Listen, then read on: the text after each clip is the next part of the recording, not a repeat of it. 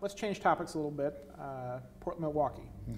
We're under construction now. You're building a bridge in the middle of the river. Some observers have noted that if you look at the cost of the project on an inflation-adjusted basis, it's about the same price tag as the West Side Line, but the West Side Line is something like twice as long.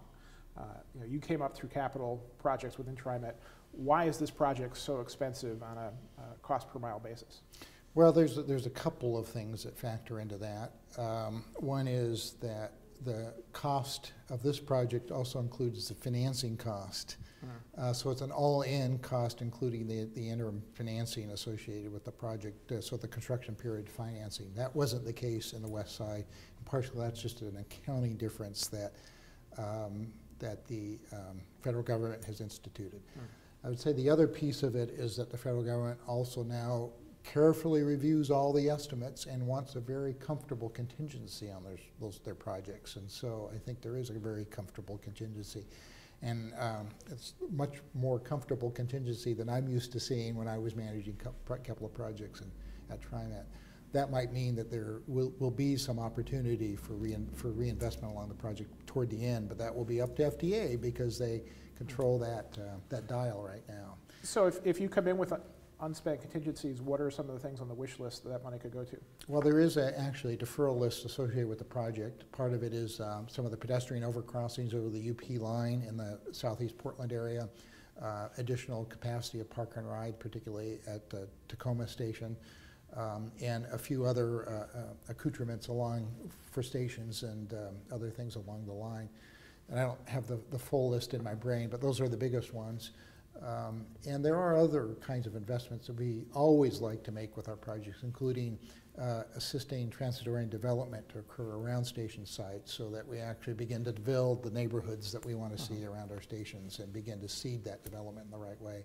So there's some hope, but again, very early in all of that. Right. The other factor about this project I just wanted to note that is different than some of the others is the fact that it really needs to carve its own right-of-way out of southeast Portland, and so that meant a lot more property acquisition than really any project we've had since the West Side.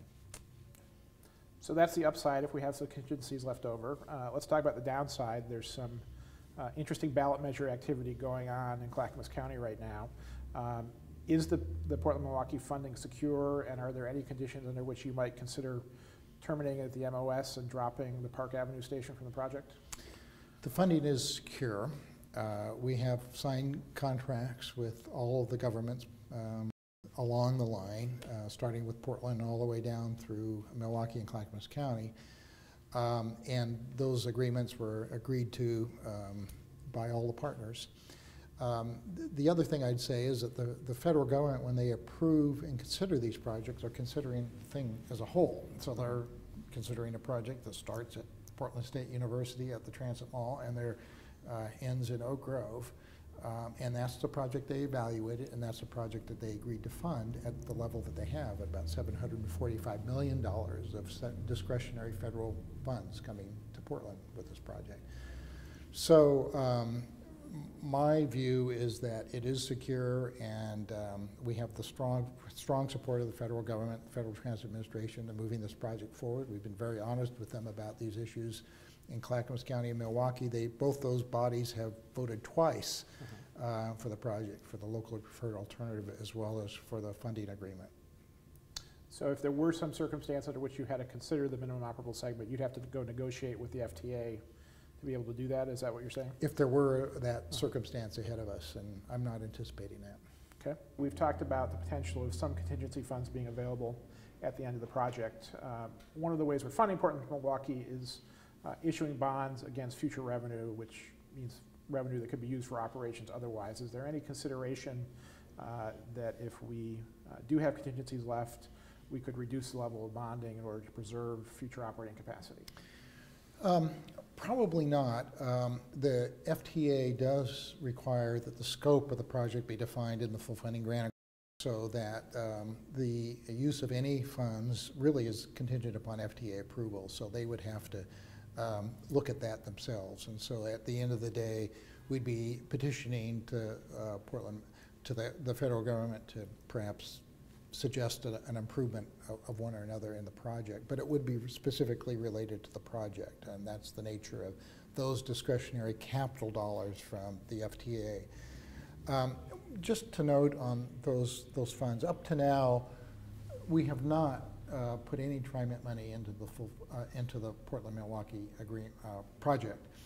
The funds have been partnership funds from the state of Oregon and some grant funds that were available to us from the MTIP funds that Metro allocates.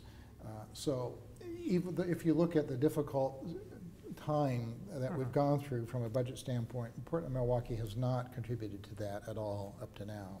And now, the first payments on the bonds will hit in what budget year? I think they actually will hit in fiscal 13, the way we have it right now. And so one of the other things I would just note about TriMet and capital bonding is that we have a very low debt ratio associated with the agency. The board has adopted a debt policy that limits our overall debt to about 7.5% of our overall payroll tax. So if you think about that as a homeowner budget, you know, that's a pretty low debt ratio. And if you compare us to other transit districts around the U.S., you'd find that that's a pretty low ratio. Now that's intended because we, with all of our partners, recognize that it's incredibly important to preserve as much operating dollars out of the TriMet payroll tax as possible.